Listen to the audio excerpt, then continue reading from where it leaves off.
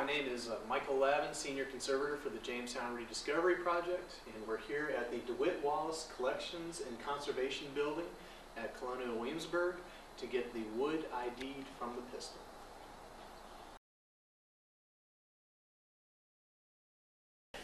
My name is Chris Swan. I'm Furniture Conservator at Colonial Williamsburg Foundation, and today we're going to be looking at some wood identification to aid in trying to better understand the woods that are found at Jamestown.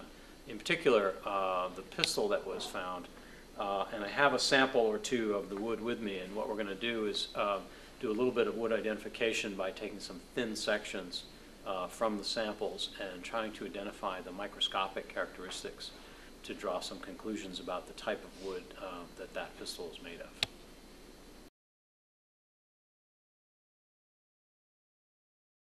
I need a thin section.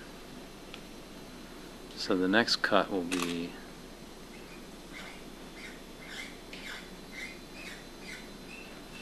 with any luck, that little bit is a thin section. With archaeological wood, it's so soft and so friable, you can't really slice as thinly as you'd like to with a hard wood that's intact. So you have to kind of, in order not to just crush it all together, you have to kind of gauge for something that's a little thicker than you'd like normally. And then I want to wash it off onto my slide here.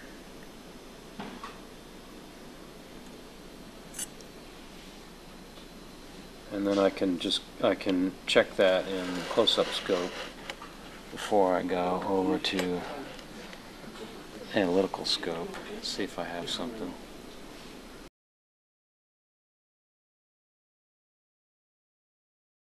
This is actually an infrared microscope, Fourier transform infrared, FTIR, is short for Fourier transform infrared, and it has both infrared objectives and the optical objectives both. So I'm just using it with the light, transmitted light, in the optical objectives for this particular wood identification. So I've got a 10x objective here, and I'm just going to see if I can zero in on this a little bit. Wow, this is a great section. Who took this one?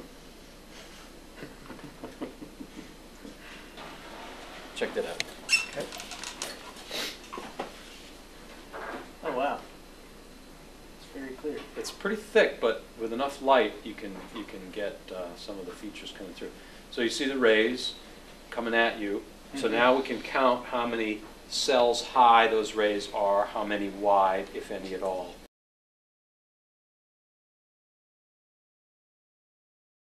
So we can clearly identify, in this case, the structure of these intervessel pits as being alternate.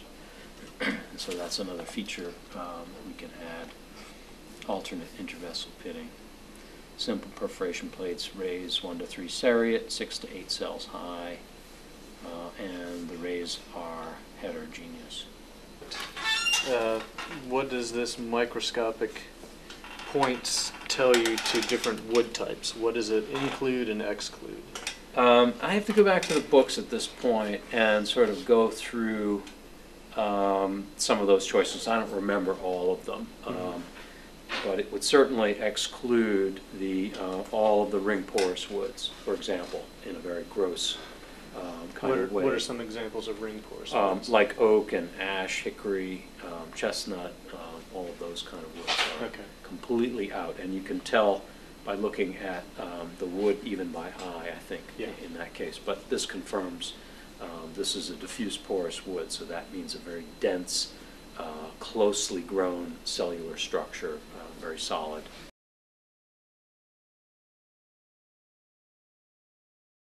The other woods that are similar, I think we can rule out by any number of features that we're not seeing. So for example, the holly, the ilex has opposite intervessel pitting, we can rule that out. The maple has a homogeneous cell structure, we can rule that out. The cherry has all of the features that we've seen, and based on the other similar woods that are fairly common, it I would conclude that it's one of the cherries or one of the prunus groups.